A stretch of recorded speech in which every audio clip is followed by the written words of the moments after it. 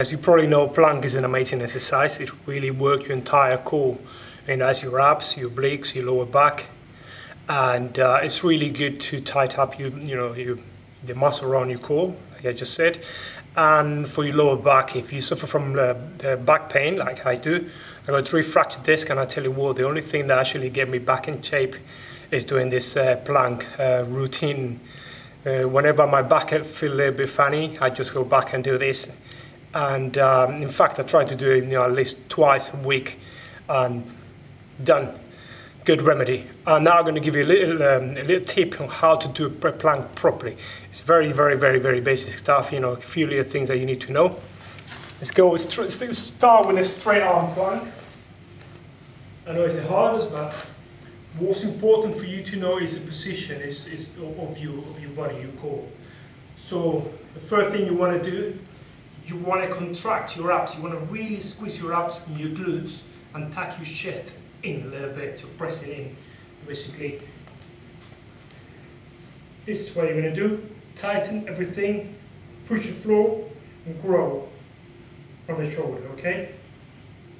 Exactly. On elbow plank, exactly the same thing.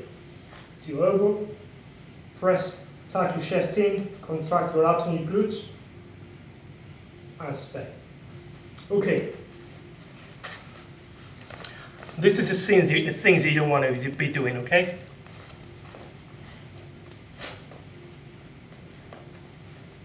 You don't want to arch your back, you don't want to be too high, you don't want to lean back, you don't want to lean forward too much. You want to stay in the center. Okay? Now, very important as well is to lock your elbow. People say don't lock your elbow yet. Arms straight. You don't want to stay like this. You don't want to be like this. Another thing, you don't want to be like this. Okay, so shoulder width apart. Comfortable.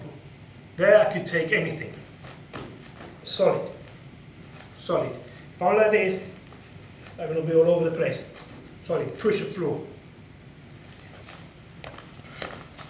Okay, that's it for now. So I hope you enjoyed that little routine, and really, if you got any back problem, or even if you haven't, don't wait to have it.